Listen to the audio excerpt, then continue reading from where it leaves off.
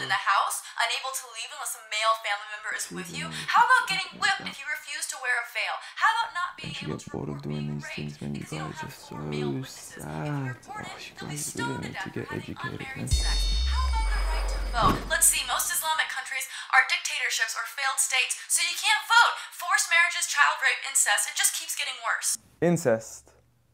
Wow. I'm not sure where you're getting your information from or if you've possibly mistaken us with somebody else. Why is incest wrong? It's not clear to me that it's wrong. Okay. It's clear to me. There's an evolution. In all honesty, I'm not here to make a mockery out of you. I'm not here to criticize you. I'm not even here to question your intelligence. All I'm here to do is to give you advice.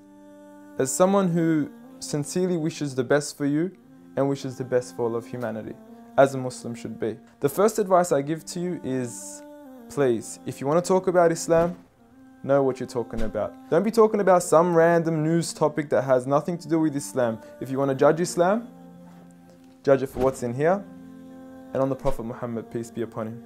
Speaking of the Prophet Muhammad, peace be upon him, I noticed your failed attempt at trying to draw him. I know it's worked for many others and it's made them really, really famous before, and I'm not sure if that's what you were trying to do, but please, give it up. I honestly want you to stop wasting your time and rather spend your time wisely in trying to find out who this man is. Find out what made this man the most influential man in the world. Find out what made this man one of the greatest lawgivers, the greatest lawgiver of all time.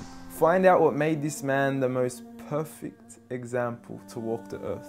A mercy, not only to mankind, but every form of creation. This is a man who little children would run up to him because they knew how merciful he was. They knew that he would take them seriously despite their age. When he was visited by children, he would pat them on their head, while the fathers of others wouldn't even kiss their own children.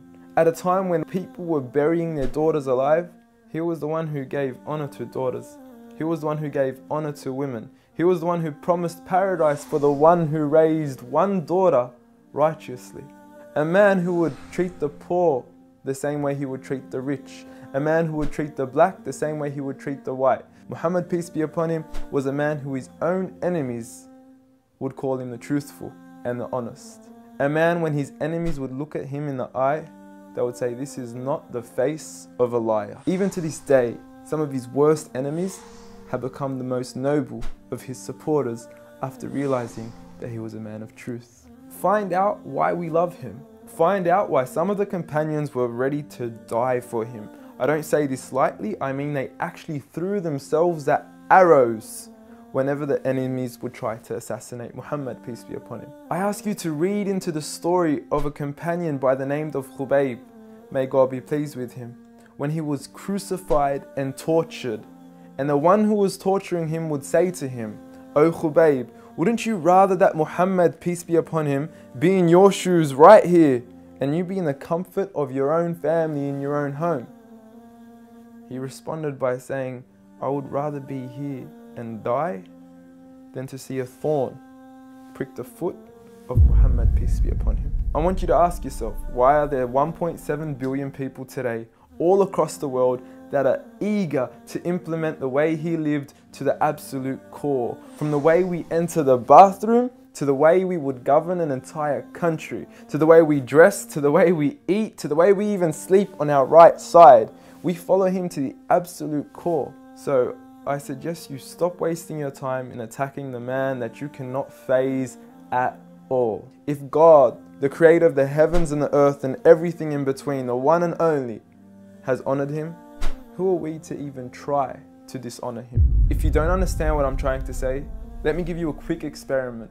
What I want you to do is to walk outside tonight, look at the brightness of the moon, and go ahead and spit at it. And see what your spit does to the moon. The same way that your spit doesn't affect the brightness of the moon, the same way that your spit doesn't even reach the moon, the same way that your spit doesn't even faze the moon, is exactly what you're doing when you even try to attempt to dishonor Muhammad, peace be upon him. And if anything, when you do try to spit at the moon, you're only harming yourself. So please, stop what you're doing, stop wasting your time, and try to find out who he really was for your own benefit. Seek my advice. We want the best for you. Peace.